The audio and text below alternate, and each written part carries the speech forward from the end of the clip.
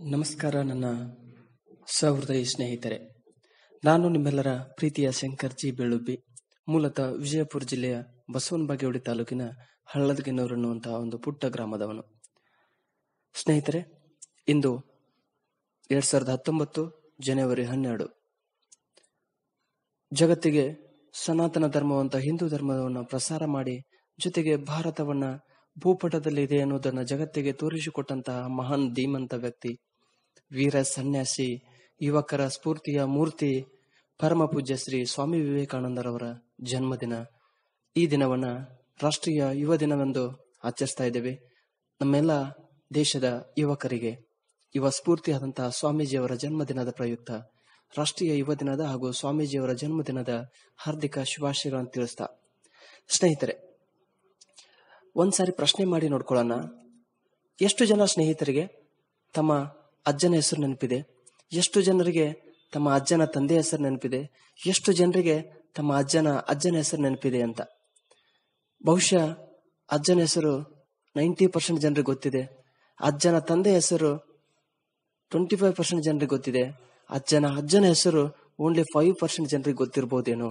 ಅಜ್ಜನ ತಂದೆ ಹೆಸರು ಬಹುತೇಕ ಗೊತ್ತಿರ್ಲಿಕ್ಕಿಲ್ಲ ನಮಗೆ. ನೆನಪಿರ್ಲಿ ಸ್ನೇಹಿತರೆ, ನಾವಿವತ್ತು ಏನೆಲ್ಲ ಸಂಪತ್ತು, ಮನೆ, ಆಸ್ತಿ ಪಾಸ್ತಿ ಹಾಗೂ ಈ ದವಸ ಧಾನ್ಯಗಳನ್ನ ನಾವು ನಾವು ಅನುಭವಿಸ್ತಾ ಇರ್ತಕ್ಕಂಥ ಪ್ರತಿಯೊಂದು ಐಶ್ವರ್ಯ ಸಂಪತ್ತುಗಳು ನಮಗೆ ಬಳುವಳಿಯಾಗಿ ಕೊಟ್ಟಂತಹ ಪುಣ್ಯಾತ್ಮರ ಹೆಸರನ್ನೇ ನಾವು ನೆನಪಿಟ್ಟಿಲ್ಲ. ಅಂದ್ರೆ ನಮ್ಮ ತಾತ ಮುತ್ತಾತರ ಹೆಸರೇ ನೆನಪಿಟ್ಟಿಲ್ಲ. ಆದರೆ ಸ್ವಾಮೀಜಿಯವರು, ಪರಮ ಪೂಜ್ಯ ಶ್ರೀ ಸ್ವಾಮಿ ವಿವೇಕಾನಂದರ ಹೆಸರು ನಾವು ನೆನಪಿಟ್ಟಿದ್ದೀವಿ. ನಾವ್ಯಾರು ಅವ್ರ ಮೊಮ್ಮಕ್ಕಳಲ್ಲ, ಅಷ್ಟಕ್ಕೂ ಅವ್ರು ನಮ್ಮ ರಾಜ್ಯದವರು ಅಲ್ವೇ ಅಲ್ಲ. ಆದ್ರೂ ಕೂಡ ನಮಗೆ ಯಾವ ಆಸ್ತಿ ಸಂಪತ್ತು ಕೊಟ್ಟಿಲ್ಲ ಅಂದ್ರೂ ಕೂಡ ಅವ್ರನ್ನ ಯಾಕೆ ನೆನಪಿಟ್ಟಿದ್ದೇವೆ ಗೊತ್ತಾ? ಪ್ರಶ್ನೆ ಮಾಡ್ಕೊಳ್ಳೋಣ ಒಂದ್ಸಾರಿ. ಜಗತ್ತು ಹಾಗೆ ಇದೆ ಸ್ನೇಹಿತರೆ. ಯಾರು ತಮಗೋಸ್ಕರ, ತಮ್ಮ ಮಕ್ಕಳಿಗೋಸ್ಕರ, ತಮ್ಮ ಮೊಮ್ಮಕ್ಕಳಿಗೋಸ್ಕರ ತಮ್ಮ ಜೀವ ಹಾಗೂ ಜೀವನವನ್ನು ಮುಡಿಪಾಗಿಡ್ತಾರೋ, ಯಾರು ಇನ್ನೊಬ್ಬರಿಗೋಸ್ಕರ ಬದುಕಲ್ವೋ ಅವರನ್ನ ಜಗತ್ತು ಮರೆತು ಬಿಡುತ್ತೆ, ಅವ್ರನ್ನ ಸರಿಸಿ ಬಿಡತ್ತೆ ಅಂತ ತೆರೆಮರೆಗೆ ಸರಿದು ಹೋಗ್ತಾರೆ ಅವರು.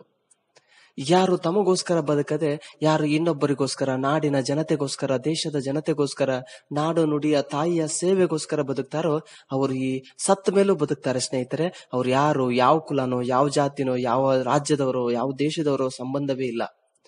ಅವರು ಜಾತಿಯನ್ನ ಮೀರಿದವರು, ಧರ್ಮವನ್ನ ಮೀರಿದವರು, ಎಲ್ಲ ಕುಲ ಪಂಗಡಗಳನ್ನ, ಎಲ್ಲ ಸಮುದಾಯಗಳನ್ನ ಮೀರಿದಂತ ವ್ಯಕ್ತಿ ಮೇರು ಪರ್ವತವನ್ನ ಏರ್ಲಿಕ್ಕೆ ಸಾಧ್ಯ ಸ್ನೇಹಿತರೆ. ಸ್ವಾಮಿ ವಿವೇಕಾನಂದರ ಆ ಒಂದು ಆದರ್ಶ, ಅವರ ಒಂದು ಜೀವನವೇ ನಮಗೆ ಸ್ಫೂರ್ತಿಯಾಗಲಿ. ನಮ್ಮ ಇವಾಗಿನ ಕಾಲದ ಯುವಕರು, ಯುವತಿಯರು ಅವ್ರ ರೋಲ್ ಮಾಡಲು ಹೀರೋಯಿನ್ ಯಾರಂದ್ರೆ ಈ ನಟ ನಟಿಯರು ಅಂತ ಅನ್ಕೋತಾರೆ. ತಪ್ಪಿಲ್ಲ. ಆದರೆ ನಿಮ್ಮ ಈ ಒಂದು ಅವಧಿಯಲ್ಲಿ, ಈ ಸ್ಪರ್ಧಾತ್ಮಕ ಪರೀಕ್ಷೆಗಳಲ್ಲಾಗ್ಲಿ ಅಥವಾ ಸಾಧಿಸುವ ಎಂಬ ಹಂಬಲದಿಂದ ಆಗಿರ್ತಕ್ಕಂಥ ಈ ಒಂದು ಸಂದರ್ಭದಲ್ಲಿ ನಿಮಗೆ ಸ್ವಾಮಿ ವಿವೇಕಾನಂದರಂತಹ ಮಹಾನ್ ವ್ಯಕ್ತಿಗಳು ನಿಮಗೆ ಆದರ್ಶಪ್ರಾಯವಾಗಲಿ. ಜೊತೆಗೆ ಸ್ವಾಮಿ ವಿವೇಕಾನಂದರ ಜೊತೆ ಇರ್ತಕ್ಕಂಥ ಇನ್ನೋರ್ವ ಸಹೋದರಿ ಸಿಸ್ಟರ್ ನಿವೇದಿತಾ ಸಾವಿರಾರು ಮಹಿಳೆಯರಿಗೆ, ಯುವತಿಯರಿಗೆ ಸ್ಫೂರ್ತಿಯ ಮೂರ್ತಿ ಆಗಲಿ ಅನ್ನೋದು ನನ್ನ ಆಶಯ ಸ್ನೇಹಿತರೆ.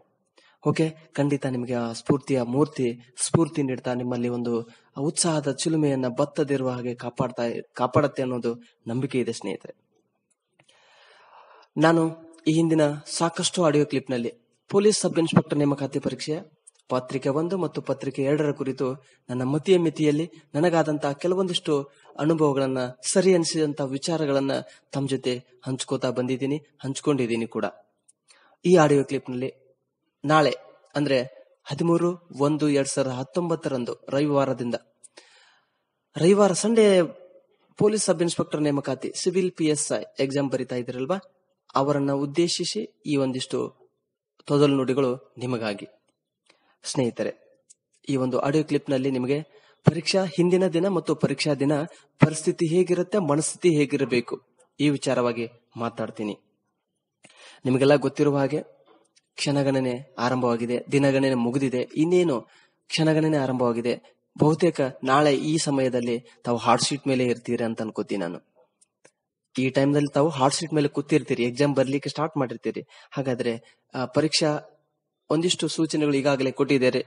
ನಾವು ಕೂಡ ಗ್ರೂಪ್ ನಲ್ಲಿ ಹಾಕಿದ್ದೇವೆ. ನಮ್ಮ ಟೆಲಿಗ್ರಾಮ್ ಗ್ರೂಪ್ ನಿಮಗೋಸ್ಕರ ಬಹುತೇಕ ಈ ಒಂದು 15 ದಿನ ವಿಶೇಷವಾಗಿ ಉಳಿದಂತ ನೇಮಕಾತಿ ಪರೀಕ್ಷೆಗಳಿಗೆ ಜಾಸ್ತಿ ಫೋಕಸ್ ಮಾಡೋದಕ್ಕಿಂತ ಪೊಲೀಸ್ ಸಬ್ ಇನ್ಸ್ಪೆಕ್ಟರ್ ನೇಮಕಾತಿ ಪರೀಕ್ಷೆಗೆ ಜಾಸ್ತಿ ನಾವು ಇಂಪಾರ್ಟೆನ್ಸ್ ಕೊಟ್ಟು ಅದಕ್ಕೆ ಸಂಬಂಧಪಟ್ಟಂತ ಅದಕ್ಕೆ ಪೂರಕವಾದಂತಹ ಒಂದಿಷ್ಟು ಮಾಹಿತಿಗಳನ್ನಾಗಿರ್ಬೋದು, ನೋಟ್ಸ್ ಗಳನ್ನಾಗಿರ್ಬೋದು, ಪೇಪರ್ ಕಟಿಂಗ್ಸ್ ಆಗಿರ್ಬೋದು, ಆಡಿಯೋ ಕ್ಲಿಪ್ಸ್ ಆಗಿರ್ಬೋದು, ಜೊತೆಗೆ ಈ ಎಸ್ಸೆ ಟಿಪ್ಸ್ ಮತ್ತು ಪ್ರೀಸೆ ಟ್ರಾನ್ಸ್ಲೇಷನ್ ಇವೆಲ್ಲವುಗಳಿಗೆ ವಿಶೇಷವಾಗಿ ಸುಮಾರು 100ಕ್ಕೂ ಅಧಿಕ ಪ್ರಬಂಧಗಳನ್ನ ನಮ್ಮ ಟೆಲಿಗ್ರಾಮ್ ಗ್ರೂಪ್ ನಲ್ಲಿ ಹಾಕಿದ್ದೀವಿ. ಇನ್ನು ಯಾರು ಜಾಯಿನ್ ಆಗಿಲ್ಲ, ನಮ್ಮ SR ವರ್ಲ್ಡ್ 2 ಶಂಕರ್ ಬೆಳ್ಳುಬಿ ಸರ್ ಅಂತ ಒಂದು ಟೆಲಿಗ್ರಾಮ್ ಚಾನಲ್ ಇದೆ. ಆ ಟೆಲಿಗ್ರಾಮ್ ಚಾನಲ್ಗೆ ಜಾಯಿನ್ ಆಗಿ 100ಕ್ಕಿಂತ ಅಧಿಕ ಪ್ರಬಂಧಗಳ ಇದಾವೆ. ಸರ್ಚ್ ಮಾಡಿ, ಸಿಕ್ಕಾಪಟ್ಟೆ ಮೆಸೇಜ್ ಇದಾವೆ, ಅದ್ರಲ್ಲಿ ಹುಡುಕಾಡು ಕೊಡಿ, ಸಿಗತ್ತೆ. ಇವತ್ತು ಒಂದಿನ ಪೂರ್ತಿ ಟೈಮ್ ಇದೆ, ಇನ್ನೂ ಬೇಕಿದ್ರೆ ನೋಡ್ಕೋಬಹುದು. ಆಕಸ್ಮಿಕವಾಗಿ ಟೆಲಿಗ್ರಾಮ್ ಗ್ರೂಪ್ಗೆ ಜಾಯಿನ್ ಆಗ್ಲಿಕ್ಕೆ ಏನಾದ್ರು ತೊಂದರೆಗಳಾದ್ರೆ ಒಂದು ವಾಟ್ಸ್ಆಪ್ ಅಥವಾ ಟೆಲಿಗ್ರಾಮ್ ಮೆಸೇಜ್ ಹಾಕಿ ಈ ನಂಬರ್ಗೆ 9538781570. ನಿಮ್ಮ ಹೆಸರು ಹಾಕ್ಬಿಟ್ಟು ನಂಗೆ ಟೆಲಿಗ್ರಾಮ್ ಲಿಂಕ್ ಕಳಿಸಿ ಅಂತ ಒಂದು ಮೆಸೇಜ್ ಹಾಕಿದ್ರೆ ನಿಮ್ಗೆ ಲಿಂಕ್ ಬರುತ್ತೆ. ಆಮೇಲೆ ನೀವು ಲಿಂಕ್ ತಗೊಂಡು ಜಾಯಿನ್ ಆಗ್ಬಹುದು.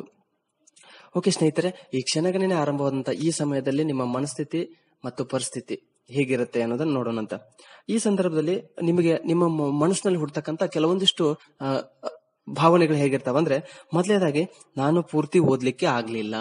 ಈ ಕೊರಗು ನಿಮ್ಗೊಬ್ಬರಿಗೆ ಅಲ್ಲ ಸ್ನೇಹಿತರೆ, ಎಲ್ಲರಿಗೂ ಇದೆ. ವಿಶೇಷವಾಗಿ ನಾನು ಕೂಡ KS ಎಕ್ಸಾಮ್, ಇವಾಗೇನು ಅಸಿಸ್ಟೆಂಟ್ ಕಮಿಷನರ್ ಆಗಿದ್ದೀನಿಲ್ಲ, ನಾನು KS ಎಕ್ಸಾಮ್ ಬರ್ಲಿಕ್ಕೆ ಹೋದಾಗೂ ಕೂಡ ನನಗೆ ಅದೇ ಫೀಲ್ ಇತ್ತು. ನಾವ್ ಎಷ್ಟೇ ಓದಿದ್ರು ಓದೋದಂತೂ ಮುಗಿಯಲ್ಲ. ಇದು ಸಾರ್ವತ್ರಿಕ ಸತ್ಯ, ಗೊತ್ತಿರ್ಲಿ. ಹಾಗಿದ್ರೆ ಏನೂ ಓದಕ್ಕಾಗಿಲ್ಲ ಅಂತಲ್ಲ, ಇನ್ನೂ ಓದೋದು ಬಾಕಿ ಇದೆ ಅಂತ. ಇದು ನಿಮ್ಗೆ ಮಾತ್ರ ಅಲ್ಲ, ಎಲ್ಲರಿಗೂ ಇದೆ. ನಿಮ್ಗೆ ಎಷ್ಟೇ ಟೈಮ್ ಕೊಟ್ರು ಓದಕ್ ಕಂಪ್ಲೀಟ್ ಆಗಲ್ಲ. ನಿಮ್ಗೆ ಎಕ್ಸಾಮ್ ಎಷ್ಟು ದಿನ ಪೋಸ್ಟ್ಪೋನ್ ಆದ್ರೂ ಓದಕ್ಕಾಗಲ್ಲ. ಸೊ ಅದರಿಂದ ಫಸ್ಟ್ ಹೊರಗೆ ಬನ್ನಿ. ನನಗೆ ಪೂರ್ತಿಯಾಗಿ ಓದಕ್ಕಾಗಿಲ್ಲ, ಓಕೆ, ನಿಮಗ್ ಮಾತ್ರ ಅಲ್ಲಪ್ಪ, ಇದು ಎಲ್ಲರಿಗೂ ಓದಕ್ಕಾಗಿಲ್ಲ. ಇನ್ನು ಎರಡನೇದು, ಪ್ರಶ್ನೆ ಪತ್ರಿಕೆ ಹೇಗಿರುತ್ತೋ ಏನೋ ಭಯ ಇರತ್ತೆ. ಈಗಲೇ ಕ್ವಶನ್ ಪೇಪರ್ ಹೇಗಿರುತ್ತೋ ಏನೋ ಅಂತ. ಸೊ ಈ ಒಂದು ಭಾವನೆ ಬೇಡ. ಕ್ವಶನ್ ಪೇಪರ್ ಹೇಗೆ ಬಂದ್ರು ಫೇಸ್ ಮಾಡ್ತೀನಿ ಅಂತ. ಸೊ ಅದು ಪಾಸಿಟಿವ್ ಅಟಿಟ್ಯೂಡ್ ಇರ್ಲಿ, ಧನಾತ್ಮಕ ಭಾವನೆ ನಿಮ್ಮ ಹತ್ರ ಇರ್ಲಿ. ಮೂರನೇದು, ಈ ಸಂದರ್ಭದಲ್ಲಿ ಬಹಳಷ್ಟು ಜನ ವದಂತಿಗಳನ್ನ ಹರಿಬಿಡುವಂತಹ ಸಾಧ್ಯತೆಗಳು ಹೆಚ್ಚಿದಾವೆ. ಸುಮ್ನೆ ಅನಾವಶ್ಯಕವಾಗಿ ದಕ್ಷ, ಪ್ರಾಮಾಣಿಕ, ನಿಷ್ಠಾವಂತ ಇಲಾಖೆಗಳಲ್ಲಿ ಪೊಲೀಸ್ ಇಲಾಖೆ ಇತ್ತೀಚೆಗೆ ಸೇರ್ಪಡೆ ಆಗ್ತಾ ಇದೆ. ಮುಂಚೆ ಏನು ಅಪರಾಧ ಅಥವಾ ಆರೋಪಗಳು ಇತ್ತೇನೋ ಗೊತ್ತಿಲ್ಲ. ಈ ಸಂದರ್ಭದಲ್ಲಿ ಬಹಳಷ್ಟು ಉತ್ಕೃಷ್ಟ ಹಾಗೂ ಉತ್ತಮವಾದಂತ ಬದಲಾವಣೆಯ ನಿಟ್ಟಿನಲ್ಲಿ ನಮ್ಮ ಪೊಲೀಸ್ ಇಲಾಖೆ ಇದೆ. ಸೊ ಪೊಲೀಸ್ ಇಲಾಖೆಯಲ್ಲಿ ಈಗಾಗಲೇ ತಮಗೆ ಸೂಚನೆಗಳನ್ನು ಕೊಟ್ಟಿದೆ, ವೆಬ್ಸೈಟ್ ನಲ್ಲಿ ಕೂಡ ಹಾಕಿದ್ದಾರೆ. ಏನಂದ್ರೆ, ಯಾವುದೇ ಮಧ್ಯವರ್ತಿಗಳ ಹಾವಳಿಗಾಗ್ಲಿ ಅಥವಾ ವಾಮ ಮಾರ್ಗದ ಮೂಲಕ ನೀವು ಯಾವ್ದಾದ್ರು ಹುದ್ದೆಯನ್ನು ಗಿಟ್ಟಿಸ್ಕೋತೀನಿ ಅನ್ನೋದು ಏನಾದ್ರೂ ನಿಮ್ ತಲೆಯಲ್ಲಿದ್ರೆ ಸಂಪೂರ್ಣವಾಗಿ ತೆಗೆದುಹಾಕ್ಬಿಡಿ. ಪ್ರಾಮಾಣಿಕ ಮತ್ತು ಪಾರದರ್ಶಕವಾಗಿ ನೇಮಕಾತಿ ನಡೆಯುತ್ತೆ ಅನ್ನೋದು ನಮ್ಮ ಪೊಲೀಸ್ ಇಲಾಖೆಯಿಂದ ಆಲ್ರೆಡಿ ತಮಗೆ ಸೂಚನೆ ಸಿಕ್ಕಿದೆ ಅಂತ ಅನ್ಕೋತೀನಿ. ಹಾಗಿದ್ರೆ ಆ ವದಂತಿಗಳಿಗೆ ಕಿವಿಗೊಡಬೇಡಿ. ಗಾಂಧೀಜಿಯವರು 3 ಮಂಗಗಳು ಕತೆ ಕೇಳಿದಿರಿ ಅಂತ ಅನ್ಕೋತೀನಿ. ನಾವೆಲ್ಲ ಚಿಕ್ಕವರಿದ್ದಾಗ ಗಾಂಧೀಜಿಯವರು 3 ಮಂಗಗಳು ಅಂತ, ಆ ಮಂಗಗಳ ಪೋಸ್ಟರ್ ನಾ ಚಿಕ್ಕವನಿದ್ದಾಗ ನೋಡ್ತಿದ್ದೆ. ಒಂದು ಮಂಗ ಬಾಯಿ ಮುಚ್ಕೊಂಡಿತ್ತು, ಮತ್ತೊಂದು ಮಂಗ ಕಿವಿ ಮುಚ್ಕೊಂಡಿತ್ತು, ಮತ್ತೊಂದು ಮಂಗ ಕಣ್ಣು ಮುಚ್ಕೊಂಡಿತ್ತು. ಅಂದ್ರೆ ಕೆಟ್ಟದ್ದನ್ನು ನೋಡಬೇಡ, ಕೆಟ್ಟದ್ದನ್ನು ಕೇಳಬೇಡ, ಜೊತೆಗೆ ಕೆಟ್ಟದ್ದನ್ನು ಆಡಬೇಡ ಅಥವಾ ಮಾತಾಡಬೇಡ ಅಂತ. ಈ ಸಂದರ್ಭದಲ್ಲಿ ನೀವು 3 ಮಂಗಗಳ ತರ ಒಂದೇ ಮಂಗ ಕೆಲಸ ಮಾಡಬೇಕಾಗಿದೆ ಸ್ನೇಹಿತರೆ. ನಿಮ್ಮ ಕಿವಿಗಳು ವದಂತಿಗಳಿಗೆ ಕಿವಿಗೊಡಬೇಡಿ, ಕೆಟ್ಟದ್ದನ್ನ ನೋಡಬೇಡಿ, ಹಾಗೂ ಕೆಲವೊಂದಿಷ್ಟು ವಿಚಾರಗಳನ್ನ ಮಾತಾಡಲೇಬೇಡಿ. ನಿಮ್ಗೆ ಗೊತ್ತಿದೆ, ಇತ್ತೀಚೆಗೆ ಬಹಳಷ್ಟು ಜನ ಪೊಲೀಸ್ ನೇಮಕಾತಿ ಪರೀಕ್ಷೆಯಲ್ಲಿ ಅನ್ಯ ಮಾರ್ಗ ಅಥವಾ ವಾಮ ಮಾರ್ಗ ತುಳಿದು ತಮ್ಮ ಜೀವನವನ್ನೇ, ಕರಿಯರ್ ಅನ್ನ ಹಾಳು ಮಾಡ್ಕೊಂಡಂತ ಜೀವಂತ ಮತ್ತು ಜ್ವಲಂತ ಉದಾಹರಣೆ ತಮ್ಮ ಕಣ್ಣಿಗೆ ಎದುರಿಗಿದೆ. ಎಷ್ಟೋ ಜನ ನೋಡಿದಿರಿ ಅಲ್ವಾ? ಸೊ ಸಾಧ್ಯವಾದಷ್ಟು ಅಂತ ವಾಮ ಮಾರ್ಗಗಳಿಗೆ ತಾವು ಯಾವುದೇ ದೃಷ್ಟಿಯಿಂದ ಮನಸ್ಸಿನಲ್ಲೂ ಕೂಡ ಆ ಒಂದು ಯೋಚನೆಯನ್ನ ಮಾಡ್ಲೇಬೇಡಿ ಸ್ನೇಹಿತರೆ. ಯಾಕೆಂದ್ರೆ ನೀವು ಇನ್ನೊಬ್ಬರ ಗುಲಾಮರಾಗೋದಕ್ಕಿಂತ ಸಾರ್ವಜನಿಕರ ಸೇವಕರಾಗೋದು ಬಹಳಷ್ಟು ಒಳ್ಳೆಯದು. ಸರ್ಕಾರದ ಸೇವಕರಾಗಿ ಖುಷಿ ಇರತ್ತೆ. ಯಾವ್ದು ₹1 ಯಾರು ಕೇಳಿದ್ರು ಕೂಡ ಕೊಡಕ್ಕೆ ಹೋಗ್ಬೇಡಿ, ಖಂಡಿತ ಯಶಸ್ವಿ ಆಗತ್ತೆ. ಈ ಸಂದರ್ಭದಲ್ಲಿ ನಾನು ಹೇಳಲೇಬೇಕು, ನಾನು ಫಸ್ಟ್ ಅಟೆಂಪ್ಟ್ KS 16ನೇ ರ್ಯಾಂಕ್, ಜೊತೆಗೆ ₹1 ಕೊಡದೆ ಅಸಿಸ್ಟೆಂಟ್ ಕಮಿಷನರ್ ಆಗಿ ನಿಮ್ ಜೊತೆ ಮಾತಾಡ್ತಾ ಇದ್ದೀನಿ. ಯಾರಿಗೂ ₹1 ಕೊಟ್ಟಿಲ್ಲ. ಬಹಳ ಜನರ ತಲೆಯಲ್ಲಿದೆ, ದುಡ್ಡು ನಡೆಯತ್ತೆ ಅಂತ. ನೋ, ಇರ್ಬೋದೇನೋ ಮುಂಚೆ, ಇವಾಗಂತೂ ಆ ಒಂದು ವಿಚಾರಕ್ಕೆ ಹೋಗ್ಬೇಡಿ. ಯಾರಾದ್ರೂ ಹೇಳಿದ್ರು ಕೂಡ ಅದನ್ನ ಈ ಕಡೆಯಿಂದ ಕೇಳಿ ಈ ಕಡೆ ಬಿಟ್ಟು ಬಿಡಿ. ಓಕೆ, ನೆಕ್ಸ್ಟ್ ಪರೀಕ್ಷೆಗೆ ಹೋಗುವ ಮುನ್ನ, ನಾಳೆ ಹೋಗ್ತಾ ಇದ್ದೀರಿ, ಇವತ್ತೊಂದ್ಸಾರಿ ಹೊಸ ವಿಷಯಗಳನ್ನು ಓದಬೇಡಿ. ಹಳೆಯ ವಿಚಾರಗಳನ್ನ ಮತ್ತೆ ಒಂದ್ಸಾರಿ ಪುನರಾವರ್ತನೆ ಮಾಡಿ, ಮೆಲುಕು ಹಾಕಿ. ಪ್ರಾಣಿಗಳು ಹೇಗೆ ಹೊರಗಡೆ ಮೇಯಿಸ್ಲಿಕ್ಕೆ ಬಿಟ್ಟಾಗ ಬಹಳಷ್ಟು ಫಾಸ್ಟ್ ಆಗಿ ತಿಂದ್ಬಿಟ್ಟು ಅವುಗಳನ್ನ ಮನೆಗೆ ಬಂದ್ಮೇಲೆ ನೀವೇನ್ ಕಟ್ಟು ಹಾಕ್ತಿರಲ್ಲ, ಆ ಸಂದರ್ಭದಲ್ಲಿ ಅದನ್ನ ವಾಪಸ್ ಹೊಟ್ಟೆಯಿಂದ ಬಾಯಿಗೆ ತಗೊಂಡು ಅದನ್ನ ಜೀರ್ಣ ಮಾಡಿ ಸಣ್ಣ ಸಣ್ಣ ಸಣ್ಣ ಮಾಡಿ ಮತ್ತೆ ನುಂಗತ್ತೆ. ಅದಕ್ಕೆ ಮೆಲ್ಕ್ ಹಾಕೋದು ಅಂತಾರೆ. ಸೊ ನೀವು ಕೂಡ ಈಗಾಗಲೇ ಏನು ಓದಿದಿರಿ, ಈಗಾಗಲೇ ನಿಮ್ಮ ತಲೆಯೊಳಗ ಏನು ಇಟ್ಕೊಂಡಿದ್ದೀರಿ ಅದನ್ನ ಹೊರಗೆ ತೆಗೆದ್ಬಿಟ್ಟು ಮತ್ತೆ ಅದನ್ನ ನೆನಪು ಮಾಡ್ಕೊಂಡು ಮತ್ತೆ ಸೇರ್ಸ್ಕೊಳ್ಳಿ. ಇದಕ್ಕೆ ಮೆಲುಕು ಹಾಕುವಂತ ಪ್ರಕ್ರಿಯೆ ಅಂತಾರೆ. ರಿವಿಷನ್ ಟೈಮ್ ಇದು. ಸೊ ಹೊಸ ಹೊಸ ವಿಚಾರಗಳನ್ನು ಓದ್ಬಿಡಿ. ಈಗಾಗಲೇ ಓದಿದ್ದನ್ನ ರಿಪೀಟ್ ಮಾಡ್ಕೊಳ್ಳಿ. ಸಾಧ್ಯವಾದಷ್ಟು ಒಂದು 3-4 ಜನ ಸ್ನೇಹಿತರು ಕೂತ್ಕೊಂಡು ಡಿಸ್ಕಷನ್ ಮಾಡಿ ಕೆಲವೊಂದಿಷ್ಟು ಮಾಡೆಲ್ ಟೆಸ್ಟ್ ಗಳನ್ನ, ಕ್ವಶನ್ ಪೇಪರ್ ಗಳನ್ನ ನೋಡ್ಕೊಳ್ಳಿ. ಕೊನೆಯದಾಗಿ ಹಾಲ್ ಟಿಕೆಟ್ ನಲ್ಲಿ ಈಗಾಗಲೇ ಸೂಚನೆ ಕೊಟ್ಟಿದ್ದಾರೆ. ನಾಳೆ ಪರೀಕ್ಷೆಯಲ್ಲಿ ಸ್ವಲ್ಪ ಬದಲಾವಣೆ ಮಾಡಿದ್ದಾರೆ. ಪೇಪರ್ 1 ಮತ್ತು ಪೇಪರ್ 2 ದ ಸಮಯದಲ್ಲಿ ಬದಲಾವಣೆ ಆಗಿದೆ. ಸಮಯ ಸೇಮ್ ಇದೆ, ಬಟ್ ಪೇಪರ್ 1 ನಡೆಸುವಂತ ಸಮಯದಲ್ಲಿ ಪೇಪರ್ 2 ನಡೆಸ್ತಾರಂತೆ. ಪೇಪರ್ 2 ನಡೆಸುವ ಸಮಯದಲ್ಲಿ ಪೇಪರ್ 1 ನಡೆಸ್ತಾರಂತೆ. ಬೆಳಿಗ್ಗೆ ಪೇಪರ್ 2 ಇರುತ್ತೆ, ಅದರ ನಂತರ ಪೇಪರ್ 1 ಇರುತ್ತೆ. ಮೊದಲು ಏನಿತ್ತು ಹಾಲ್ ಟಿಕೆಟ್ ನಲ್ಲಿ ಪೇಪರ್ 1 ಕೊಟ್ಟು ಆಮೇಲೆ ಪೇಪರ್ 2 ಇತ್ತು. ಇವಾಗ ಫಸ್ಟ್ ಗೆ ಪೇಪರ್ 2. ಇದು ಒಂದು ರೀತಿಯಿಂದ ನಿಮಗೆ ಒಳ್ಳೆಯದೇ, ಯಾಕಂದ್ರೆ ಪೇಪರ್ 2 ಎಲ್ಲರಿಗೂ ಬರೀತಾರೆ, ಬಟ್ ಎಲ್ಲರಿಗೂ ಸಮಸ್ಯೆ ಆಗೋದು ಪೇಪರ್ 1 ಅಲ್ವಾ. ಸೊ ಪೇಪರ್ 2 ಏನಾದ್ರೂ ಚೆನ್ನಾಗಾಯ್ತು ಅಂದ್ರೆ ಕಾನ್ಫಿಡೆನ್ಸ್ ಇಂದ ಪೇಪರ್ 1 ಬರ್ಲಿಕ್ಕೆ ಸಾಧ್ಯ ಆಗತ್ತೆ. ಇದು ಒಂದು ರೀತಿ ನಿಮ್ಮ ಒಂದು ಅನುಕೂಲಕ್ಕೆ ತಕ್ಕಂತೆ ಅಂತ ಅನ್ಕೋತೀನಿ. ಜೊತೆಗೆ ನಿಮ್ಮ ಪರೀಕ್ಷಾ ಕೇಂದ್ರಗಳು ಎಲ್ಲೆಲ್ಲಿ ಬಂದಿದಾವೆ ಇವಾಗಲೇ ಗುರುತಿಸಿಕೊಂಡು, ಸಾಧ್ಯವಾದಷ್ಟು ದೂರದ ಪರೀಕ್ಷಾ ಕೇಂದ್ರಗಳು ಏನಾದ್ರೂ ಇದ್ರೆ ಒಂದು ದಿನ ರಾತ್ರಿ ಬೇಗನೆ ಆ ಒಂದು ಕೇಂದ್ರ ಸ್ಥಳವನ್ನು ಸೇರುವಂತ ಪ್ರಯತ್ನ ಮಾಡಿ. ಈ ಉದಾಹರಣೆ ಯಾವುದೋ ಒಂದು ಸಮೀಪದಲ್ಲಿ ಬೆಳಗಾವದಲ್ಲಿ ಒಂದು ಪರೀಕ್ಷಾ ಕೇಂದ್ರ ಇದೆ ಅಂತ ಅನ್ಕೊಳ್ಳಿ. ಧಾರವಾಡದಿಂದ ಬೆಳಗಾವಕ್ಕೆ ಬೆಳಿಗ್ಗೆ ಹೋದ್ರೆ ಆಗತ್ತೆ, ಓಕೆ, ನೋ ಪ್ರಾಬ್ಲಮ್.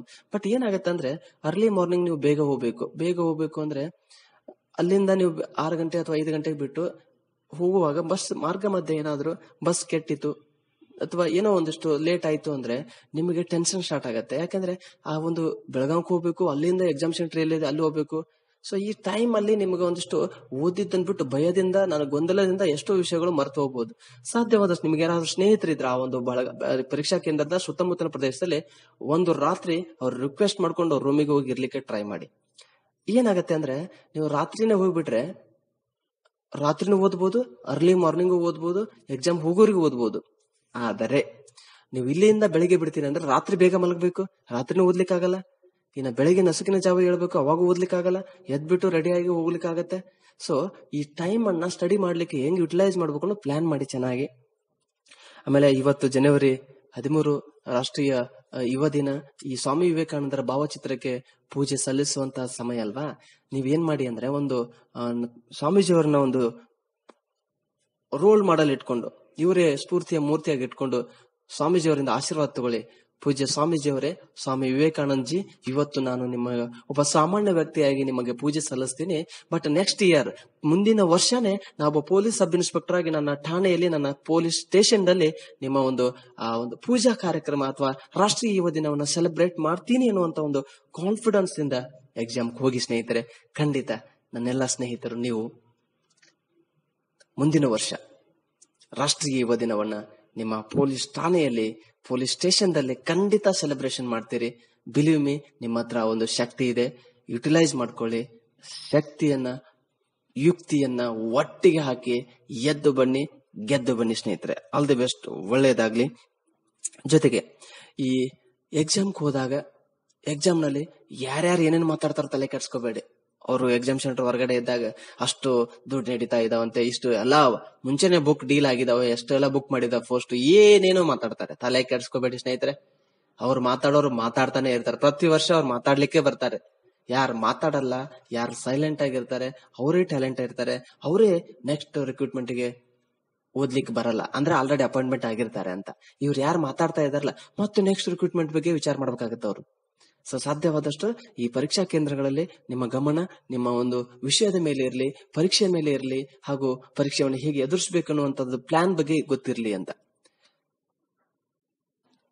ಇನ್ನ ಎಕ್ಸಾಮ್ ಸ್ಟಾರ್ಟ್ ಆಗೋಕ್ಕಿಂತ ಮುಂಚೆ ಅರ್ಧ ಗಂಟೆ ಬಿಫೋರ್ ಅಂದ್ರೆ ಅಥವಾ 1 ಗಂಟೆ ಮುಂಚೆ ನೀವು ಎಕ್ಸಾಮ್ ಸೆಂಟರ್ ನಲ್ಲಿ ಇರಿ.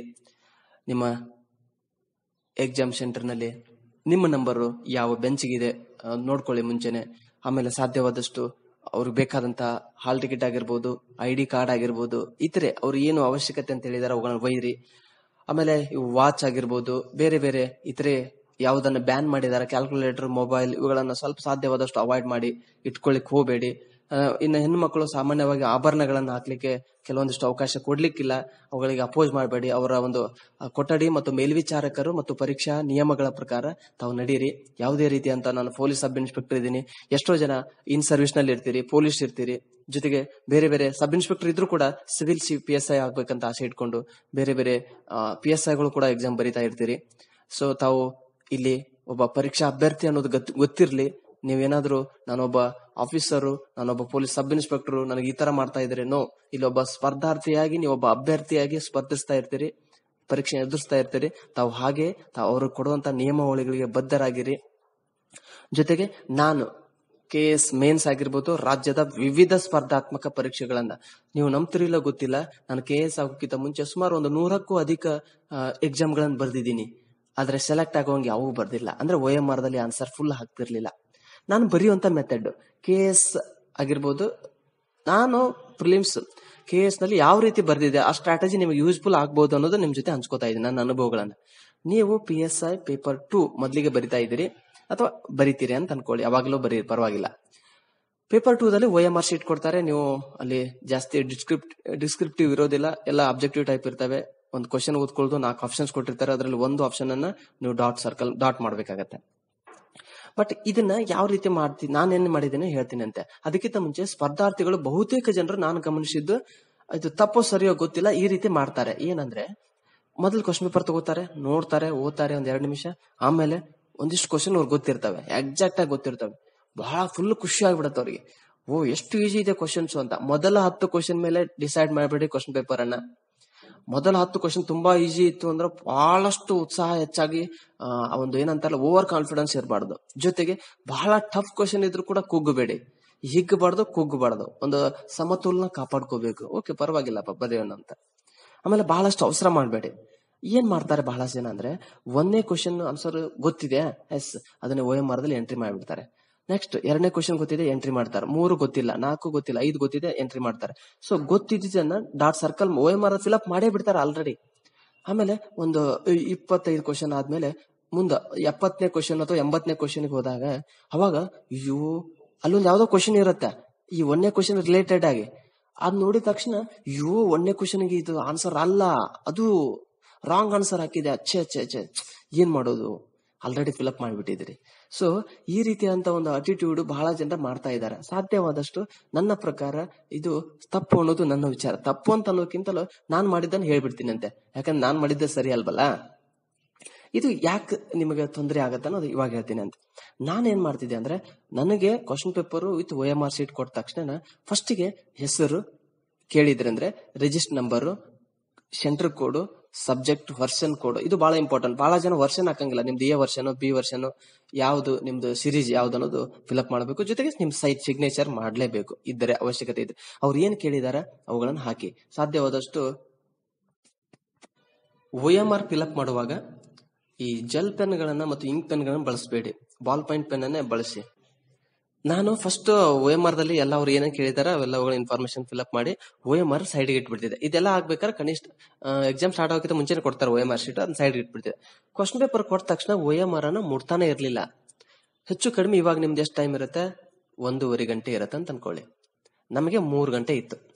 3 ಗಂಟೆ ನಾನೇನ್ ಮಾಡ್ತಿದ್ದೆ ಅಂದ್ರೆ, ಯಾವುದೇ ಒಂದು ಎಕ್ಸಾಮ್ ಕೊನೆಯ 20 ನಿಮಿಷ ಅಥವಾ ಅರ್ಧ ಗಂಟೆ ಇರುವವರೆಗೆ OMR ಶೀಟ್ ಮುಟ್ತಾನೆ ಇರ್ಲಿಲ್ಲ ನಾನು. ಕೊನೆಯ ಅರ್ಧ ಗಂಟೆ ಕೊನೆಯ ಅರ್ಧ ಗಂಟೆ ಇನ್ನೇನಾಗು ಎಕ್ಸಾಮ್ ಮುಗಿಯತ್ತಪ್ಪ, ಅರ್ಧ ಗಂಟೆ ಇದೆ ಅನ್ನೋವರೆಗೂ ಕೂಡ OMR ಮುಟ್ತಾ ಇರ್ಲಿಲ್ಲ. ಮೊದ್ಲೇನೋ ಎಂಟ್ರಿ ಮಾಡಿಬಿಟ್ರೆ ನೆಕ್ಸ್ಟ್ ಅವಾಗ ಆ ಟೈಮ್ದಲ್ಲಿ ಏನ್ ಮಾಡ್ತಾ ಇದ್ದೆ ಅಂದ್ರೆ, ಕ್ವಶನ್ ಪೇಪರ್ ದಲ್ಲೇ ನಾ ಒಂದು ಪೆನ್ಸಿಲ್ ಒಯ್ದಿರ್ತಿದ್ದೆ. ಕ್ವಶನ್ ಪೇಪರ್ ದಲ್ಲೇ ಮಾರ್ಕ್ ಮಾಡ್ತಿದ್ದೆ ನಾನು. 1ನೇ ಕ್ವಶನ್ ABCD ಯಾವ್ದು ರೈಟ್ ಅದ್ರ ಟಿಕ್ ಹಾಕೋದು, 2ನೇ ಕ್ವಶನ್ ಟಿಕ್ ಹಾಕೋದು, 3ನೇ ಕ್ವಶನ್ ಟಿಕ್ ಹಾಕೋದು, ಹಿಂಗ್ ಮಾಡ್ತಾ ಹೋಗ್ತಿದ್ದೆ. ನನಗೆ 70-80ನೇ ಕ್ವಶನ್ ಬಂದಾಗ 1ನೇ ಕ್ವಶನ್ ಆನ್ಸರ್ ಚೇಂಜ್ ಆಗ್ಬೇಕಾ, ಎಸ್, ಅದನ್ನ ಏನ್ ಮಾಡುದು, ಅದನ್ನ ಆನ್ಸರ್ ತೆಗೆದಾಕ್ಬಿಟ್ಟು ಮತ್ತೊಂದು ಆನ್ಸರ್ ರೈಟ್ ಮಾಡ್ತಿದ್ದೆ. ಇದೆಲ್ಲ ಆಗಿ ನಾನು ಮೊದಲ ಎಲ್ಲಾ ಸಮಯವನ್ನ ಕ್ವಶನ್ ಪೇಪರ್ ದಲ್ಲಿ ನಾನು ಫೈನಲ್ ಆನ್ಸರ್ ರೆಡಿ ಮಾಡ್ತಿದ್ದೆ. ಅಲ್ಲಿ 3 ರೌಂಡ್ ಮಾಡ್ತಿದ್ದೆ ಸ್ನೇಹಿತರೆ. ಫಸ್ಟ್ ರೌಂಡ್ ನನಗೆ 100% ಗೊತ್ತಿದ್ದೆ, ನಾನು ಹಾಕೋತ ಹೋಗ್ತಿದ್ದೆ. ಉಳಿದು ಗೊತ್ತಿಲ್ಲ, ಸ್ಕಿಪ್ ಮಾಡ್ತಾ ಇದ್ದೆ. 2ನೇ ರೌಂಡ್ ನಲ್ಲಿ ನನಗೆ ಈ 75% ರೈಟ್ ಅನಿಸಿ 25% ಡೌಟ್ ಇದ್ರೆ ಅದನ್ನು ಕೂಡ ರೈಟ್ ಮಾರ್ಕ್ ಮಾಡ್ತಾ ಹೋಗ್ತಿದೆ 2ನೇ ಹಂತದಲ್ಲಿ. ಇನ್ನು 3ನೇ ಹಂತದಲ್ಲಿ 50-50 50-50 ಇದರಲ್ಲಿ ಹಾಕ್ಬೇಕೋ ಬಿಡುವ. ನೆಗೆಟಿವ್ ಮಾರ್ಕಿಂಗ್ ಇದ್ದಾಗ ಬಹಳ ವಿಚಾರ ಮಾಡ್ತಿದ್ದೆ, ಆದ್ರೂ ಕೂಡ ಧೈರ್ಯವಾಗಿ ಹಾಕಿದ್ದೆ ನಾನು. ಯಾಕಂದ್ರೆ ನಾನು ಸಪೋಸ್ 20 ಕ್ವಶನ್ ನನ್ಗೆ ಗೊತ್ತಿಲ್ಲಾರ್ದು ಹಾಕಿದ್ದೀನಿ ಅಂತ ಅನ್ಕೊಳ್ಳಿ, ಗೆಸ್ಸಿಂಗ್ ವರ್ಕ್. 20 ಕ್ವಶನ್ದಲ್ಲಿ ಒಂದು 5 ಕ್ವಶನ್ ರೈಟ್ ಆಗಿದಾವ ಅಂತ ಅನ್ಕೊಳ್ಳಿ. 5 ಕ್ವಶನ್ ರೈಟ್ ಆಗಿದಾವ, ಉಳ್ಕಿದ 15 ಕ್ವಶನ್ ರಾಂಗ್ ಆಗಿದಾವ. ನಿಮಗೆ 4 ಕ್ವಶನ್ ರಾಂಗ್ ಆದ್ರೆ ಒಂದ್ ರೈಟ್ ಆಗಿದ್ದಕ್ಕೆ ಈಕ್ವಲ್. So 16 plus 4. ಸಪೋಸ್ ನಿಮ್ಗೆ 16 ರಾಂಗ್ ಆಗಿ 4 ಕರೆಕ್ಟ್ ಆಗಿದಾವ ಅಂದ್ರೆ ನಿಮ್ಗೆ ಲಾಸು ಇಲ್ಲ, ಲಾಭ ಇಲ್ಲ. 20ರಲ್ಲಿ 4 ಕರೆಕ್ಟ್ ಆಗ್ತಾವ, ಯೋಚನೆ ಮಾಡಿ, ಸ್ವಲ್ಪ ಹೆಚ್ಚಿಗೆ ಕಡೆ ಕರೆಕ್ಟ್ ಆಗ್ಬಹುದು. ಸೊ 20ರಲ್ಲಿ ನೀವು 5 ಕ್ವಶನ್ ರೈಟ್ ಆದ್ರೆ ನಿಮಗೆ 1 ಕ್ವಶನ್ ಮಾರ್ಕ್ಸ್ ಎಕ್ಸ್ಟ್ರಾ ಬರ್ತವೆ. ಅವು ಉಳಿದಿದ್ದು ರಾಂಗ್ ಆಗಿದ್ದಕ್ಕೆ ರೈಟ್ ಆಗಿದ್ದಕ್ಕೆ ಈಕ್ವಲ್ ಆದ್ರೆ 1 ಕ್ವಶನ್ ಮಾರ್ಕ್ಸ್ ಎಕ್ಸ್ಟ್ರಾ ಬರ್ತವೆ. ಸೊ ಇದು ಮಾಡ್ರಿ ಅಂತ ಹೇಳ್ತಾ ಇಲ್ಲ, ಅದು ನಿಮ್ಮ ವಿವೇಚನೆಗೆ ಬಿಡ್ತಾ ಇದ್ದೀನಿ. ಇದು first round, second round, third round. Fourth round ಅಲ್ಲಿ ನಂಗೆ ಗೊತ್ತಿಲ್ಲಾರ್ದನ್ನ ಮುಟ್ತಾನೆ ಇರ್ಲಿಲ್ಲ. ಮುಗಿತಾ, ಇಷ್ಟೆಲ್ಲ ಹಾಕೊಂಡೆ, ಕ್ವಶನ್ ಪೇಪರ್ ಎಲ್ಲ ಫಿಲ್ಅಪ್ ಇದು ರೆಡಿ ಆಯ್ತಾ. ಓಕೆ, ಈಗ ಕೊನೆಯ ಅರ್ಧ ಗಂಟೆ ಇದೆ. ನಾನು OMR ದಲ್ಲಿ 1ನೇ ಕ್ವಶನ್ ಯಾವುದು, 2ನೇ ಕ್ವಶನ್ ಯಾವುದು, 3ನೇ ಕ್ವಶನ್ ಯಾವುದು ಆನ್ಸರ್ ಅನ್ನ ಡಾಟ್ ಮಾಡ್ತಾ ಹೋಗ್ತಿದ್ದೆ. ಅಷ್ಟು ಈಗ ಕ್ವಶನ್ ಪೇಪರ್ ದಿಂದ ಡೈರೆಕ್ಟ್ ಆಗಿ OMR ಶೀಟ್ಗೆ ಟ್ರಾನ್ಸ್ಫರ್ ಮಾಡ್ತಿದ್ದೆ. ಅಲ್ಲಿ ಸೀರಿಯಲ್ ಆಗಿ ಹಾಕೋತ ಹೋಗ್ಲಿಕ್ಕೆ ಅನುಕೂಲ ಆಗುತ್ತೆ. ಒಂದೊಂದ್ಸರಿ ಏನಾಗತ್ತಂದ್ರೆ ನೀವು ಕ್ವಶನ್ ಪೇಪರ್ ದಲ್ಲಿ ಎಲ್ಲ ಆನ್ಸರ್ ರೆಡಿ ಮಾಡುವಂತ ಟೈಮ್ದಲ್ಲಿ ಇನ್ನೂ ಒಂದು 75ರಿಂದ 80 ಕ್ವಶನ್ಗೆ ರೆಡಿ ಮಾಡ್ತಾ ಇದ್ರಿ, ಇನ್ನ 20 ಕ್ವಶನ್ ಬಾಕಿ ಇದೆ, ಲಾಸ್ಟ್ ಅರ್ಧ ಗಂಟೆ ಇದೆ. ಅವಾಗ ಇವೆಲ್ಲವುಗಳನ್ನ ರೆಡಿ ಮಾಡ್ಕೊತ ಕೂಡಬಾರ್ದು. ನಾನು ಹೇಳಿದಿಲ್ಲ, ಕೊನೆಯ ಅರ್ಧ ಗಂಟೆ ಅಥವಾ 20 ನಿಮಿಷ ಬರೀ OMR ಶೀಟ್ ತುಂಬಲಿಕ್ಕೆ ಇಡ್ಬೇಕು. ಅದನ್ನ ಅಲ್ಲಿ ಇನ್ನೂ ಕ್ವಶನ್ ಬಾಕಿ ಇದಾವು ಅಂದ್ರೆ ತಲೆ ಕರ್ಸ್ಕೊಬೇಡಿ, ಬಾಕಿ ಇದ್ರೂ ಪರವಾಗಿಲ್ಲ, ಈಗಾಗಲೇ ಏನ್ ರೆಡಿ ಮಾಡ್ಕೊಂಡಿದ್ರ ಆನ್ಸರ್ ಅವುಗಳನ್ನ OMR ಶೀಟಿಗೆ ಫಿಲ್ಅಪ್ ಮಾಡಿ. ಇನ್ನೂ 5 ನಿಮಿಷ ಬಾಕಿ ಇದೆನಾ, ಅವಾಗ ಮತ್ತೆ ಕ್ವಶನ್ ಪೇಪರ್ ದಲ್ಲಿ ಉಳಿದಂತ ಪ್ರಶ್ನೆಗಳ ಬಗ್ಗೆ ತಲೆ ಕೆಡಿಸ್ಕೊಳ್ಳಿ. ಈ ತರ ನಾನು ಮಾಡಿದೀನಿ. ತಮಗೆ ಯೂಸ್ಫುಲ್ ಆಗಿದ್ರೆ ಮೊದಲ ಎಲ್ಲಾ ಸಮಯವನ್ನ ಕ್ವಶನ್ ಪೇಪರ್ ದಲ್ಲೇ ಮಾಡ್ಕೊಳ್ಳಿ. ಯಾಕಂದ್ರೆ ನಿಮ್ಗೆ ಯಾವುದೇ ಒಂದು ಕ್ವಶನ್ ಆನ್ಸರ್ ಚೇಂಜ್ ಅನಿಸ್ತು ಅಂದ್ರೆ ಚೇಂಜ್ ಮಾಡ್ಲಿಕ್ಕೆ ಅವಕಾಶ ಇದೆ. ಇಲ್ಲಿ ಇನ್ನು ಕ್ವಶನ್ ಪೇಪರ್ ದಲ್ಲಿ ಇರುತ್ತೆ ಅದು. ಯಾವಾಗ ನೀವು OMR ಶೀಟಿಗೆ ಎಂಟ್ರಿ ಮಾಡ್ತೀರಿ ಅವಾಗ ಚೇಂಜ್ ಮಾಡ್ಕೊಳ್ಳುವಂತ ಸಾಧ್ಯವೇ ಇಲ್ಲ. ಸಾಧ್ಯತೆಗಳನ್ನು ಪ್ರಶ್ನೆ ಬರೋದಿಲ್ಲ. OMR ಶೀಟ್ ಅಲ್ಲಿ ಎಂಟ್ರಿ ಆದ್ರೆ ಮುಗಿದೋಯ್ತು. ಆಮೇಲೆ ಇನ್ನೊಂದ್ ಏನಾಗುತ್ತೆ ಗೊತ್ತಾ, ಅವಸರದಲ್ಲಿ ಬಹಳ ಜನ ಅವಸರ ಮಾಡ್ತಿರ್ತಾರೆ. 1ನೇ ಕ್ವಶನ್ಗೆ ಎಕ್ಸಾಕ್ಟ್ ಆಗಿ 7ನೇ ಕ್ವಶನ್ಗೆ ಎಕ್ಸಾಕ್ಟ್ ಆಗಿ ಆನ್ಸರ್ ಗೊತ್ತಿದೆ ನಿಮಗೆ, 7ನೇದು C ಹಾಕ್ತೀರಿ, 8ನೇದು ಅದು ಎಕ್ಸಾಕ್ಟ್ ಆಗಿ ಗೊತ್ತಿದೆ, ಅದು B. ಬಟ್ ನೀವು 8ನೇದು B ಹಾಕೋ ಬದಲಿ 9B ಅಂತ ಹಾಕ್ಬಿಟ್ಟಿರ್ತೀರಿ. ಅವಸರದಲ್ಲಿ 8ಕ್ಕೆ ಹಾಕ್ಬೇಕು, ನಿಮ್ಗೆ ಗೊತ್ತಿದೆ ಆನ್ಸರ್ ಗೊತ್ತಿದೆ, ಅದಕ್ಕೆ ಹೋಗ್ತಾ ಇದ್ರಿ 8B ಅಂತ ಹಾಕೋ ಬದಲಿ 9B ಅಂತ ಹಾಕ್ಬಿಟ್ರಿ. ಕನ್ಫ್ಯೂಸ್ ಆಗಿ 8ಕ್ಕೆ ಹಾಕೋ ಬದಲಿ 9ಕ್ಕೆ ಹಾಕ್ಬಿಟ್ರಿ. ಸೊ ಈ ತರ ಸಾಧ್ಯತೆಗಳು ಆಗ್ತಿರ್ತವೆ ಮಧ್ಯದಲ್ಲಿ ಗ್ಯಾಪ್ ಮಾಡಿ ಹೋಗೋದ್ರಿಂದ. ಸೊ ಕೊನೆಯ ಮೊದಲು ಕ್ವಶನ್ ಪೇಪರ್ ಎಲ್ಲ ನಿಮ್ಮ ಆನ್ಸರ್ ಅನ್ನ ಫೈನಲ್ ಮಾಡ್ಕೊಂಡು ಕೊನೆಯ 20ರಿಂದ 30 ನಿಮಿಷ OMR ಶೀಟ್ ಫಿಲ್ಅಪ್ ಮಾಡ್ಲಿಕ್ಕೆ ಯೂಸ್ ಮಾಡ್ಕೊಂಡಿದ್ದೀನಿ ನಾನು. ನಿಮಗೆ ಈ ಒಂದು ಸಲಹೆ ಉಪಯುಕ್ತವಾಗಿದ್ರೆ ಖಂಡಿತ ಸ್ವೀಕರಿಸಿ. ಇಲ್ಲ ಅಂದ್ರೆ ನಿಮ್ಮದೇ ಆದಂತ ನಿಮ್ಮ ಡಿಫ್ರೆಂಟ್ ಐಡಿಯಾಗಳಿರ್ತವೆ, ಡಿಫ್ರೆಂಟ್ ಸ್ಟ್ರಾಟಜಿ ಇರುತ್ತೆ, ಈ ಹಿಂದೆ ಬರ್ದಿರ್ತೀರಿ. ಇವುಗಳನ್ನ ನಿಮ್ಗೆ ಯಾವ್ದು ಪರ್ಫೆಕ್ಟ್ ಅನ್ಸುತ್ತಾ, ನಿಮ್ಮ ಒಂದು ಮೆಂಟಾಲಿಟಿಗೆ, ನಿಮ್ಮ ಒಂದು ಪರ್ಸನಾಲಿಟಿಗೆ ಯಾವ್ದು ಸೂಕ್ತ ಆಗತ್ತ ಅದನ್ನ ಆಯ್ಕೆ ಮಾಡ್ಕೊಳ್ಳಿ ಸ್ನೇಹಿತರೆ. ನಂದು ಒಟ್ಟು ಉದ್ದೇಶ ಏನ್ ಗೊತ್ತಾ, ನೀವು ಪೊಲೀಸ್ ಸಬ್ ಇನ್ಸ್ಪೆಕ್ಟರ್ ಆಗ್ಬೇಕಪ್ಪ, ಅಷ್ಟೇ ನಂದು. ಅದನ್ ಬಿಟ್ರೆ ಮತ್ತೆ ಆ ಉದ್ದೇಶನೂ ಇಲ್ಲ. ಓಕೆ ಸ್ನೇಹಿತರೆ, ಇಷ್ಟೆಲ್ಲ ಮುಗಿದ್ಮೇಲೆ ಕೊನೆಯದಾಗಿ ಯಾವ್ದು ಗೊತ್ತಿರಲ್ಲ, ನೆಗೆಟಿವ್ ನಿಮಗೆ ಗೊತ್ತೇ ಇಲ್ಲ ಅಂದ್ರೆ ಬಿಟ್ಟು ಬಂದು ಬಹಳ ಒಳ್ಳೇದು. ಅದು ನೆಗೆಟಿವ್ ಮಾರ್ಕ್ಸ್ ಇರೋದ್ರಿಂದ ಅದು ನಿಮ್ಗಾಗ್ಲೇ ಕರೆಕ್ಟ್ ಆಗಿ ಬರ್ದಿದ್ರ ಮೇಲೆ ಇಫೆಕ್ಟ್ ಆಗುತ್ತೆ. ಕೊನೆಯದಾಗಿ ಬರುವ ಮುಂದೆ ಇನ್ನೇನು ಸೂಪರ್ವೈಸರ್ ಇಸ್ಕೋತಾ ಇದ್ದಾರೆ ಅಂದ್ರೆ ನಿಮ್ಮ ರಿಜಿಸ್ಟರ್ ನಂಬರು ಜೊತೆಗೆ ಕ್ವಶನ್ ಪೇಪರ್ ವರ್ಷನ್ ಕೋಡ್ ಅಥವಾ ಸೀರೀಸ್ ಹಾಕಿದ್ರಿಲ್ಲ ಅಂತ ಕನ್ಫರ್ಮ್ ಮಾಡ್ಕೊಳ್ಳಿ, ಸೈನ್ ಮಾಡಿದ್ರಲ್ಲಿ ನೋಡ್ಕೊಳ್ಳಿ. ನಿಮ್ಮ ಹಾಲ್ ಟಿಕೆಟ್ ಮೇಲೆ ಸೂಪರ್ವೈಸರ್ ಸೈ ಮಾಡಿಸೋದು ಮರಿಬೇಡಿ. ನಾಳೆ ನಿಮ್ಗೆ ಏನಾದ್ರೂ ಪ್ರಾಬ್ಲಮ್ ಆದ್ರೆ, ನೀವು ಎಕ್ಸಾಮ್ ಅಟೆಂಡ್ ಆಗಿದ್ದೀರಿಲ್ಲ ಅನ್ನೋದು ಹಾಲ್ ಟಿಕೆಟ್ ಮೇಲೆ ಸೂಪರ್ವೈಸರ್ ಸೈನ್ ಮಾಡಿದ್ರೆ ಮಾತ್ರ ನೀವು ಎಕ್ಸಾಮ್ಗೆ ಅಟೆಂಡ್ ಆಗಿದ್ದೀರಿ ಅಂತ ಅರ್ಥ. ಸಪೋಸ್ ನಿಮ್ದು ಯಾವ್ದಾದ್ರು ಆನ್ಸರ್ ಶೀಟ್ ಮಿಸ್ ಆಗಿತ್ತು, ಏನೋ ಒಂದು ಮಿಸ್ ಆಗಿತ್ತು ಅಂದ್ರೆ ನಿಮಗೆ ಒಂದು ಪ್ರೂಫ್ ಇರೋದೇನಂದ್ರೆ ನಾನು ಎಕ್ಸಾಮ್ ಅಟೆಂಡ್ ಆಗಿದ್ದ ಬಗ್ಗೆ ಸೂಪರ್ವೈಸರ್ ಸೈನ್ ಮಾಡಿದ್ದು ಹಾಲ್ ಟಿಕೆಟ್ ಮೇಲೆ ಸೈನ್ ಮಾಡಿಸ್ಕೊಂಡು ಆ ಹಾಲ್ ಟಿಕೆಟ್ ಅನ್ನ ನೀವು ಪೊಲೀಸ್ ಸಬ್ ಇನ್ಸ್ಪೆಕ್ಟರ್ ಆಗಿ ಅಧಿಕಾರ ಸ್ವೀಕರಿಸುವವರೆಗೂ ಕೂಡ ಹಾಲ್ ಟಿಕೆಟ್ ನಿಮ್ಮ ಹತ್ರ ಇರಲೇಬೇಕು. ಜೊತೆಗೆ ಅಪ್ಲಿಕೇಶನ್ ಫಾರ್ಮ್ ಎಲ್ಲವುಗಳನ್ನ ಬಹಳ ನೆಗ್ಲಿಜೆನ್ಸಿ ಮಾಡ್ತೀವಿ ನಾವು. ಯಾಕಂದ್ರೆ ಇವು ಪ್ರೊಸೀಜರ್ ತುಂಬಾ ಲೇಟ್ ಆಗ್ತವೆ. ಇವು ಯಾವುದೇ ಡಾಕ್ಯುಮೆಂಟ್ಸ್ ಅನ್ನ ಒಂದು ಫೈಲ್ ಮಾಡಿ ಇಟ್ಕೊಳ್ಳಿ. ಪೊಲೀಸ್ ಸಬ್ ಇನ್ಸ್ಪೆಕ್ಟರ್ ನೇಮಕಾತಿ ಪರೀಕ್ಷೆ ಅಂತ ಹಾಕಿಬಿಟ್ಟು ಹಾಕಿಬಿಟ್ಟು ಒಂದು ಫೈಲ್ ಅಲ್ಲಿ ಹಾಕಿ ಇಟ್ಕೊಳ್ಳಿ. ಓಕೆ, ಎಕ್ಸಾಮ್ಗೆ ಮುಗಿಸ್ಕೊಂಡು ಹೊರಗಡೆ ಬರ್ತೀರಿ. ನೆಕ್ಸ್ಟ್ ಪೇಪರ್, ಯಾವುದೇ ಪೇಪರ್ ಮೊದಲು ಬರ್ತಿರ್ತಿಲ್ಲ, ಅದು ಹೇಗೆ ಆಗ್ಲಿ ಮುಂದಿನ ಪೇಪರ್ಗೆ ಅದರ ಇಫೆಕ್ಟ್ ಆಗಬಾರ್ದು. ಅದನ್ನ ಆ ಒಂದು ಬೇಜಾರು ಅದನ್ನ ನೆಕ್ಸ್ಟ್ ಪೇಪರ್ಗೆ ವರ್ಗಾವಣೆ ಮಾಡಬೇಡಿ. ನೆಕ್ಸ್ಟ್ ಪೇಪರ್ಗೆ ಚೆನ್ನಾಗಿ ತಯಾರಿ ಮಾಡ್ಕೊಳ್ಳಿ. ಜೊತೆಗೆ ನೆಕ್ಸ್ಟ್ ಪೇಪರ್ದಲ್ಲಿ ವಿರಾಮದಲ್ಲಿ ಸ್ವಲ್ಪ ನಿಮ್ಮ ಫ್ರೆಂಡ್ಸ್ ಜೊತೆ ಡಿಸ್ಕಸ್ ಮಾಡಿ. ಸಾಧ್ಯವಾದಷ್ಟು ಲೈಟ್ ಆಗಿ ಜ್ಯೂಸ್ ಕುಡೀರಿ, ಇಲ್ಲ ಅಂದ್ರೆ ಬಹಳ ಹೆವಿ ಊಟ ಮಾಡಬೇಡಿ. ಅದು ಆರೋಗ್ಯಕ್ಕೆ ಮೇಲೆ ತೊಂದರೆ ಆಗತ್ತೆ, ಆಯಾಸ ಆಗತ್ತೆ. ಪೇಪರ್ ಪ್ರಬಂಧ ಪತ್ರಿಕೆ ಪ್ರೀಶೆ ಮತ್ತು ಟ್ರಾನ್ಸ್ಲೇಷನ್ ಈ ಮುಂಚೆ ನಾನು ಪ್ಲಾನ್ ಹೇಳಿದ್ದೀನಿ, ಹೇಗೆ ಮಾಡ್ಕೋಬೇಕು, ಟೈಮ್ ಅನ್ನು ಹೇಗೆ ಎಷ್ಟು ಸಟ್ ಮಾಡಿ ಕೊಟ್ಟಿದ್ದೀನಿ ನಿಮಗೆ. ಜೊತೆಗೆ ಎಷ್ಟು ಪೇಜ್ ಬರಿಬೇಕು, ಎಷ್ಟು ವರ್ಡ್ಸ್ ಬರಿಬೇಕು, ಎಷ್ಟು ಟೈಮ್ ತಗೋಬೇಕು, ಯಾವ್ಯಾವ ಕೊಟೇಶನ್ ಬಳಸಬೇಕು, ಯಾವ ತರ ಕೀ ಪಾಯಿಂಟ್ಸ್ ಇರಬೇಕು, ಪ್ರತಿಯೊಂದನ್ನು ಕೂಡ ನಿಮಗೆ ಹಿಂದಿನ ಆಡಿಯೋ ಕ್ಲಿಪ್ ನಲ್ಲಿ ಹೇಳಿದ್ದೀನಿ. ಯಾರು ಇದುವರೆಗೆ ಆ ಆಡಿಯೋ ಕ್ಲಿಪ್ ಕೇಳಿಲ್ಲ, ನಮ್ಮ ಟೆಲಿಗ್ರಾಮ್ ಗ್ರೂಪ್ ಇದಾವೆ, ಅವೆಲ್ಲ ಆಡಿಯೋ ಕ್ಲಿಪ್ ಗಳನ್ನ ಮತ್ತೊಂದ್ಸಾರಿ ಹೋಗ ಮುಂದೆ ಕೇಳ್ಕೊಳ್ಳಿ. ಜರ್ನಿ ಮಾಡುವಾಗ ಕೂಡ ನೀವು ಇಯರ್ಫೋನ್ ಹಾಕೊಂಡು ಕೇಳಲಿಕ್ಕೆ ಅವಕಾಶ ಇದೆ ಅನ್ನೋ ಸಲುವಾಗಿ ನಾನು ಈ ರೀತಿ ಆಡಿಯೋ ಕ್ಲಿಪ್ ಮಾಡಿ ಆಡಿಯೋ ನೋಟ್ಸ್ ಕೂಡ ಕಳಿಸಿದ್ದೀನಿ. ಜೊತೆಗೆ ಪೇಪರ್ 2 ದಲ್ಲಿ ಯಾವ್ಯಾವ ಇಂಪಾರ್ಟೆಂಟ್, ಏನೇನ್ ನೋಡ್ಕೋಬೇಕು, ಪ್ರಮುಖ ದಿನಾಚರಣೆಗಳಾಗಿರ್ಬೋದು, ಆಮೇಲೆ ಯಾವ್ಯಾವ ಮಹತ್ವದ ಅಂಶಗಳು ಅನ್ನೋದ್ರ ಬಗ್ಗೆ ಚರ್ಚೆ ಮಾಡಿದ್ದೀನಿ. ಕೇಳ್ಕೊಳ್ಳಿ ಒಂದ್ಸಾರಿ. ಓಕೆ, ತಮಗೆ all the best, all the very best. ನೀವು ನಂಬಿದಂತಹ ಶಕ್ತಿಯನ್ನ ನಾಳೆ ದೇವ್ರು ನಂಬ್ತಾ ಇದ್ರಿ ಅಂದ್ರ ನಿಮ್ಗೆ ಯಾವ ಇಷ್ಟ ದೇವರು, ಆ ದೇವರ ನಮಸ್ಕಾರ ಮಾಡ್ಕೊಂಡು ಪ್ರಸಾದ ಹಚ್ಕೊಂಡು ದೇವ್ರಿಗೆ ಕೊನೆಗೆ ಹೋಗಿ ನಿಮ್ಮ ಒಂದು ಯಶಸ್ಸು ನಿಮ್ಮ ಶಿಖರದ, ನಿಮ್ಮ ಗುಡಿಯಲ್ಲಿರ್ತಕ್ಕಂಥ ಹೂವನ್ನ ಮುಡಿಯುವಂತ ಟೈಮ್ ಇದು. ಖಂಡಿತ ದೇವಸ್ಥಾನದ ನಿಮ್ಗೆ ನಂಬಿಕೆ ಇದ್ರೆ ಖಂಡಿತ, ಇಲ್ಲಾಂದ್ರೆ ನಿಮ್ಮ ಮೇಲೆ ನಿಮ್ಗೆ ನಂಬಿಕೆ ಇರ್ಲಿ. ಖಂಡಿತ ದೇವ್ರು ನಂಬ್ರಿ ಅಂತ ನಾನು ಹೇಳ್ತಾ ಇಲ್ಲ, ಒಳ್ಳೆಯದನ್ನ ನಂಬೋಣ. ಅದೇ ದೇವರು ಅಂದ್ರೆ ಯಾವ್ದಂದ್ರೆ ಒಳ್ಳೆಯದು, ಒಳ್ಳೆಯ ಶಕ್ತಿ, ಪಾಸಿಟಿವ್ನೆಸ್. ಆ ಒಂದು ಯಶಸ್ಸು ನಿಮ್ದಾಗ್ಲಿ ಸ್ನೇಹಿತರೆ. ವಾವ್, ಮೈ ಎಲ್ಲ ರೋಮಾಂಚನ ಆಗ್ತಾ ಇದೆ. ಎಕ್ಸಾಮ್ಗೆ ಹೋಗ್ತಾ ಇದ್ರಿ, ಪೊಲೀಸ್ ಸಬ್ ಇನ್ಸ್ಪೆಕ್ಟರ್, ಎಸ್, ಕಾಕಿ ಯೂನಿಫಾರ್ಮ್ ಅನ್ನ ಧರಿಸಿಕೊಳ್ಳುವಂತಹ ಸಮಯ ಅತಿ ಶೀಘ್ರದಲ್ಲೇ ಬರ್ತಾ ಇದೆ ಸ್ನೇಹಿತರೆ. ಎಸ್, ಆ ಒಂದು ಸಮಯವನ್ನ ನಾನು ಕೂಡ ಕಾತುರದಿಂದ ಕಾಯ್ತಾ ಇದ್ದೇನೆ. ನನ್ನೆಲ್ಲಾ ಸ್ಪರ್ಧಾ ಮಿತ್ರರು ಕಾಕಿದಲ್ಲಿ ನನ್ನ ಜೊತೆ ಸಾಥ್ ಕೊಡ್ಬೇಕು. ನೀವೆಲ್ಲ ಕಾಕಿ ಡ್ರೆಸ್ ಹಾಕೊಂಡು ನನ್ನ ಎದುರಿಗೆ ಬಂದಾಗ ನೀವು ನನಗೆ ಸಲ್ಯೂಟ್ ಮಾಡೋದಕ್ಕಾಗಿಲ್ಲ, ನಾನೇ ನಿಮ್ಗೆ ಸಲ್ಯೂಟ್ ಮಾಡ್ತೀನಿ. ಆ ಒಂದು ಸಂದರ್ಭ ಅತಿ ಶೀಘ್ರದಲ್ಲಿ ಬರುತ್ತೆ. ನಾವೆಲ್ಲರೂ ಕೂಡಿ ಒಂದಾಗೋಣ, ನಾವೆಲ್ಲರೂ ಮೀಟ್ ಆಗೋಣ. ನಾಳೆ ಸಬ್ ಇನ್ಸ್ಪೆಕ್ಟರ್ ಆದ್ಮೇಲೆ ನಾನು ನಿಮ್ಮನ್ನ ಸನ್ಮಾನಿಸುವಂತ ಒಂದು ಸೌಭಾಗ್ಯ ಈ ಕರೆಗಳಿಗೆ ಬರ್ಲಿ. ಜೊತೆಗೆ ಯಾರು ಈ ಒಂದು ಪೊಲೀಸ್ ಸಬ್ ಇನ್ಸ್ಪೆಕ್ಟರ್ ನೇಮಕಾತಿ ಪರೀಕ್ಷೆಯಲ್ಲಿ ಯಶಸ್ವಿ ಆಗ್ತೀರಿ, ದಯವಿಟ್ಟು ನನ್ನನ್ನ ಕಾಂಟ್ಯಾಕ್ಟ್ ಮಾಡಿ. ನಿಮ್ಮ ಒಂದು ಸಂದರ್ಶನ ಸಾಧಕರಿಗೊಂದು ಸಲಾಂ ಕಾರ್ಯಕ್ರಮದಲ್ಲಿ ಬರ್ಲಿ.